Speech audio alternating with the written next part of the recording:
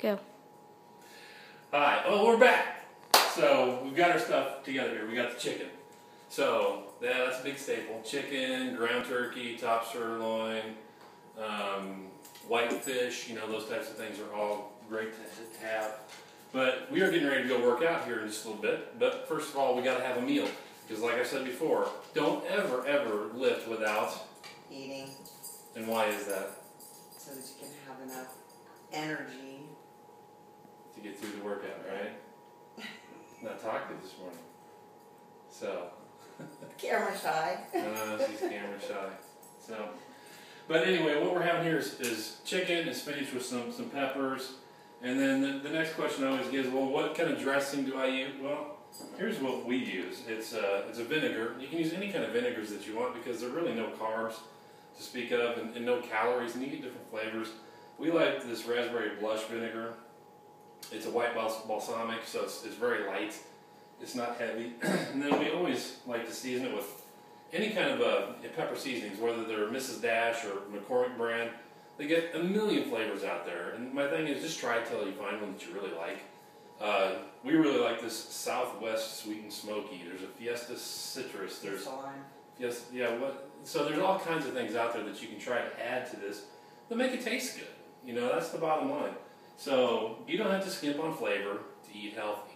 So we're going to have this and we're going to go work out. We're going to hit our hamstrings and our biceps real hard. And then after that we're going to come home and guess what we're going to have when we get back? Steak and eggs. We're going to have some eggs.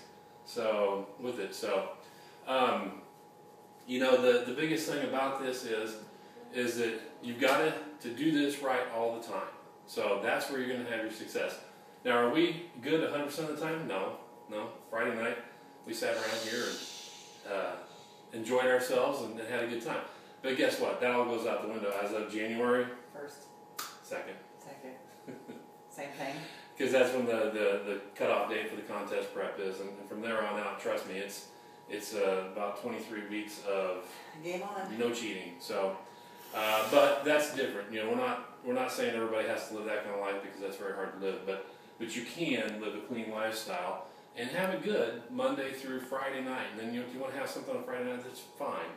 You know, but don't let Friday night spill into Saturday night, spill into Sunday night. Then it falls into Monday.